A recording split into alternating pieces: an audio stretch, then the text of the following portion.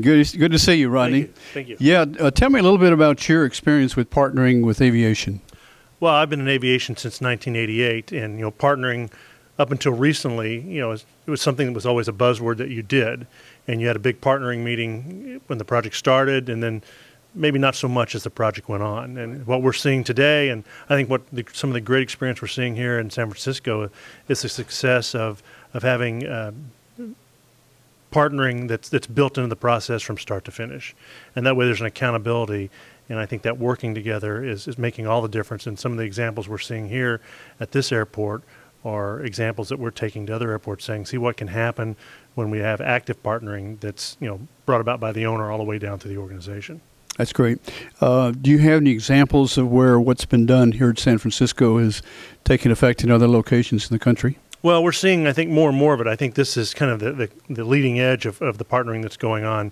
I've been involved in some partnering projects in Reno, the Reno-Tahoe Airport, that turned into great successes as part of partnering. It was a little more organic partnering, but the story that's happened out here is what we're talking about now in our pursuits in LaGuardia for the Port Authority in New York, New Jersey, in DFW. So the conversation is getting there.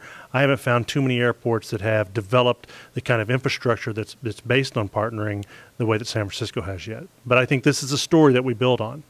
That's fantastic.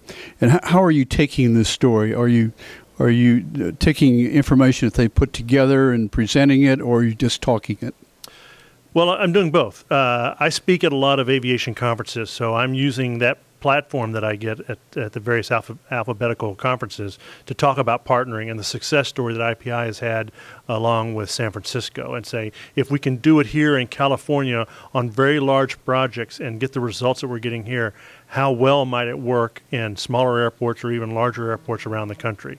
So we're looking at that, and so I'm using that as an opportunity to talk about it. We're also writing about it when we talk about what's new, how can we get better results, how can we deliver more for less, and create a much more richer environment for all the parties involved.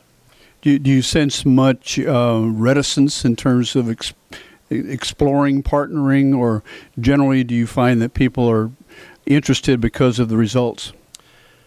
I think the story is not as widespread yet as the results as we would like. I think people hear partnering and they immediately go back and start thinking about what partnering used to be, which is just a word, as opposed to an active way of doing projects.